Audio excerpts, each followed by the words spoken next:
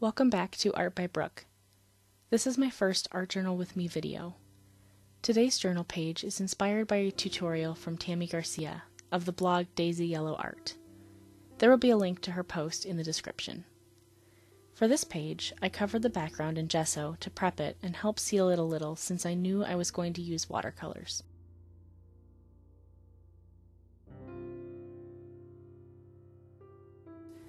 Then, I tried not to think too hard about how I was laying the color down and just went with the feeling of putting paint on paper. I chose a smaller brush because I could tell from the tutorial that it would be best to have colors closer together, and I figured the movement of covering a page with a smaller brush would help me loosen up. This video was made back in December, but I had so much trouble with the footage that I thought I lost half of it until recently. The whole feeling of the page still rings very true for me, so I decided I still wanted to share it with you. I've been really struggling with the types of art that are my creative outlets, specifically art journaling, which allows me to be more raw without the expectation of a finished piece to sell or hold up as art. It has been a combination of creative block and personal issues in my life holding me back from being vulnerable and open with myself in my art journals. Because of all of this mental clutter around my more personal art forms, I knew I needed to find a tutorial to follow.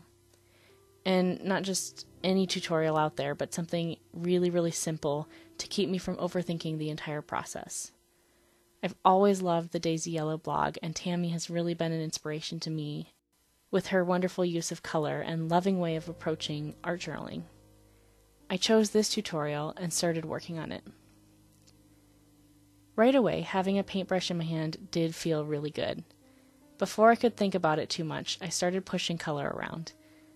While gesso on a regular paper isn't ideal for watercolor, I just love the process of working on the page again.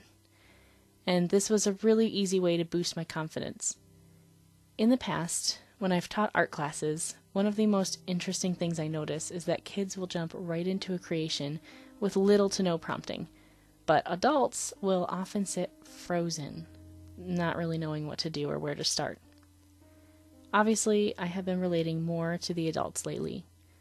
In my experience, offering a lot less materials and a very simple process is the best way to start getting someone more comfortable with expressing themselves artistically.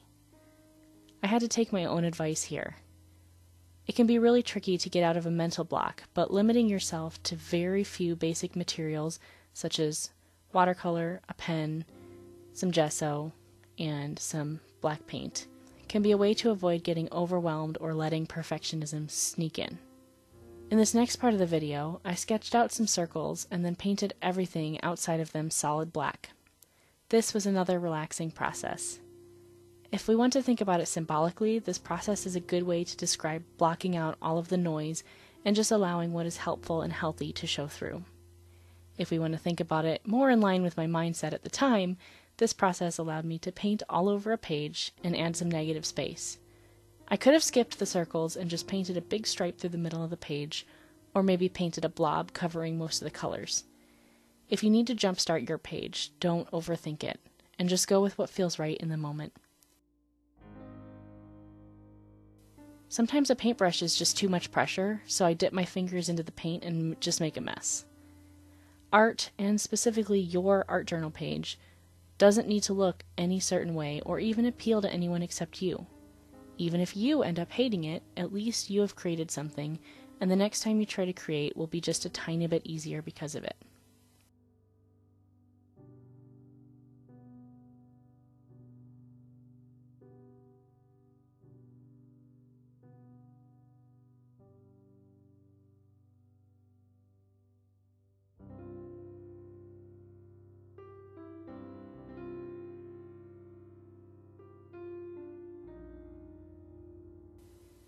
I often choose to use a quote in my art instead of my own words because trying to come up with my own unique phrases can often just increase my anxiety over an empty page.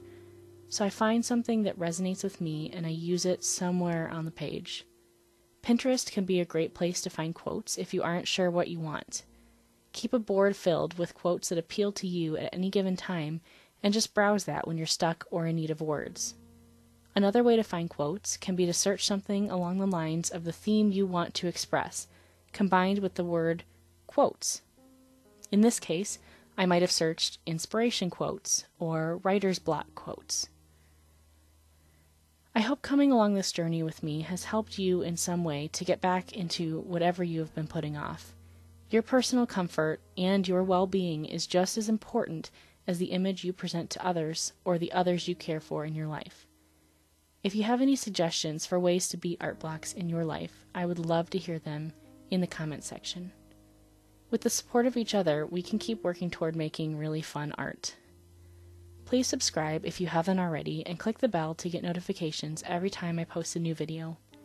Please let me know if this is a video format that you enjoy.